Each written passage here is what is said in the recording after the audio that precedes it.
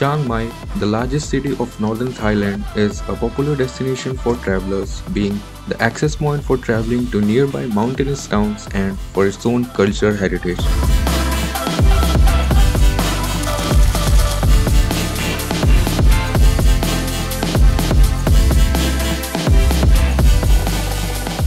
The historical capital of the old Lana kingdom, Chiang Mai still retains its rich culture with temples, museums, and even a fort in the city center.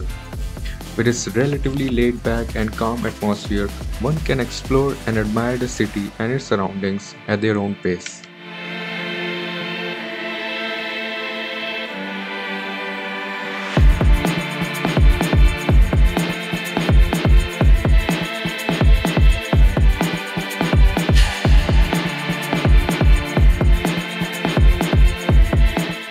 After arriving in Chiang Mai early in the morning, I decided to take a nice long walk to my hostel and was accompanied by young marathon runners as apparently there was a sports day in the nearby school.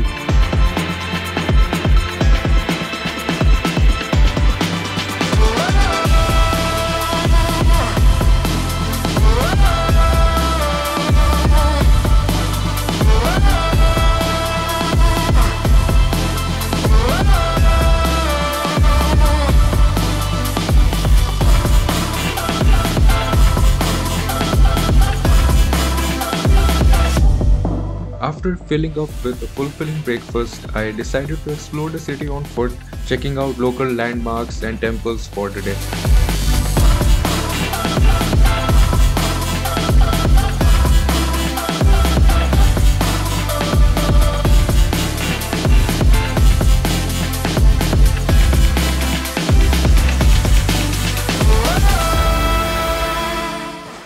With some delicious pad thai as dinner, it was time to call it a day and take in some good night's sleep for a long day tomorrow.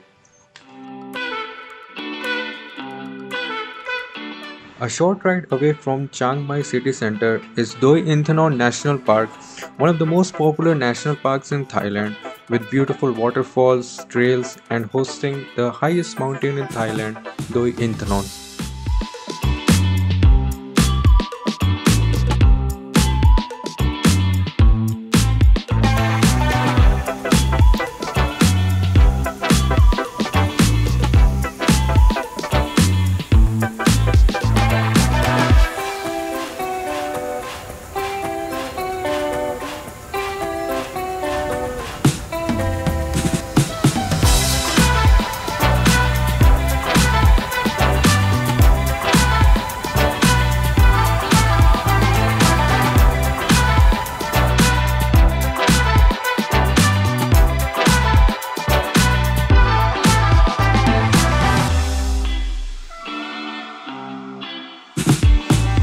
After admiring Wachirathan Waterfall and sampling some of the fruits grown by the local tribes, we then headed closer to the top of the mountain.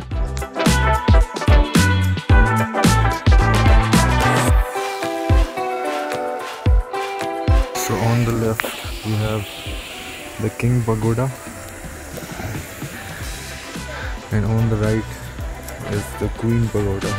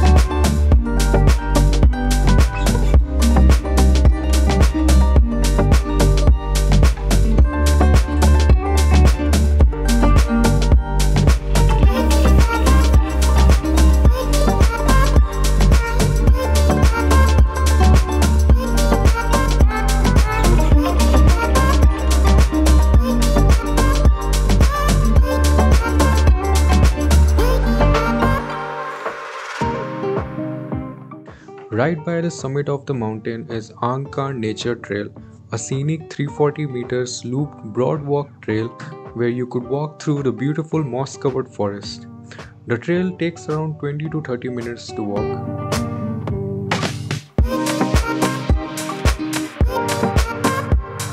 Located in the forests of Doi Inthanon, these are some of the highest forests in Thailand and home to the largest species of moss found anywhere in the world. Along the way, you could also spot bright red rhododendron flowers and green-tailed sunbird found only in Doi Inthanon National Park.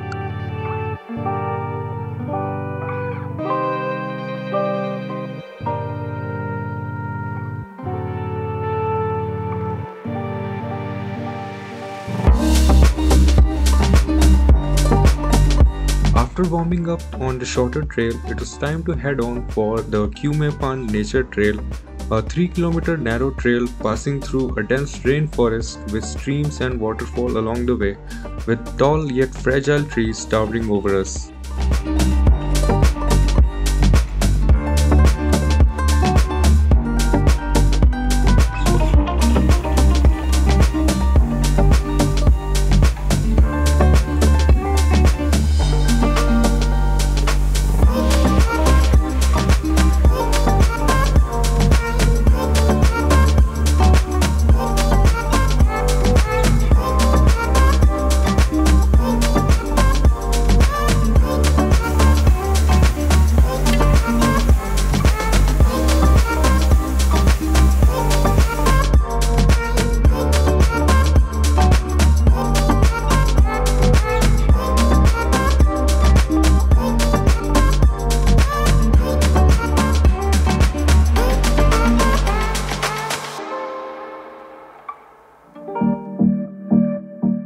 After a short while, the trail opens up to a wide open valley with a 360 view of the beautiful landscape around us. It felt surreal, as if among the clouds, looking over the valley and taking in the incredible scenery.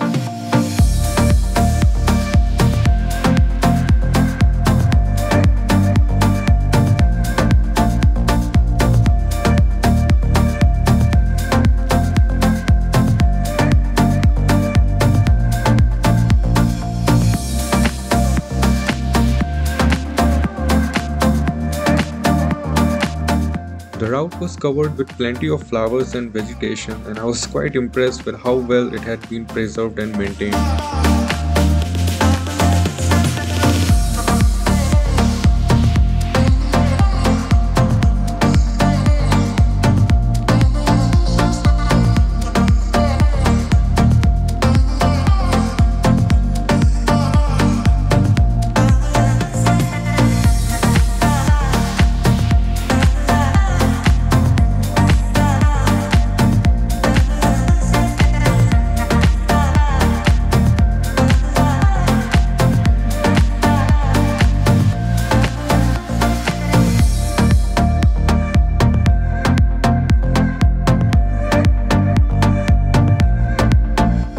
It takes around 2 to 3 hours to complete the trail, and this is only accessible in the dry season from November to May, so if you are here during this time of the year, I would highly recommend you to go on this trail.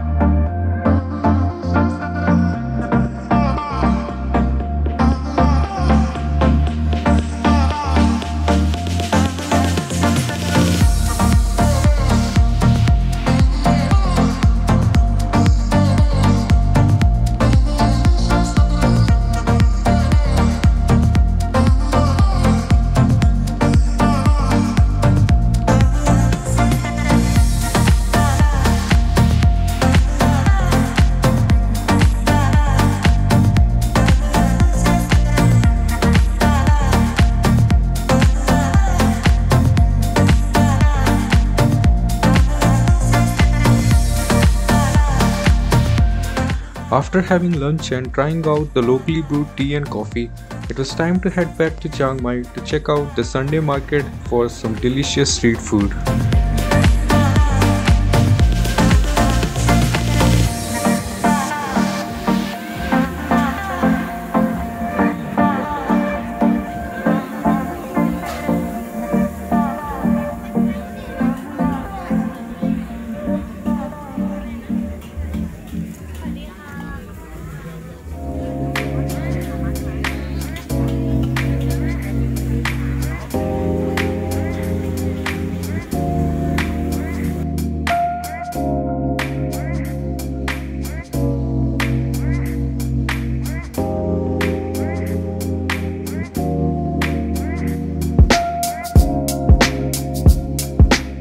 This covers my trip in Chiang Mai, so if you have enjoyed this video, please make sure to like and subscribe to help me out, and I'll see you in the next one. Bye bye.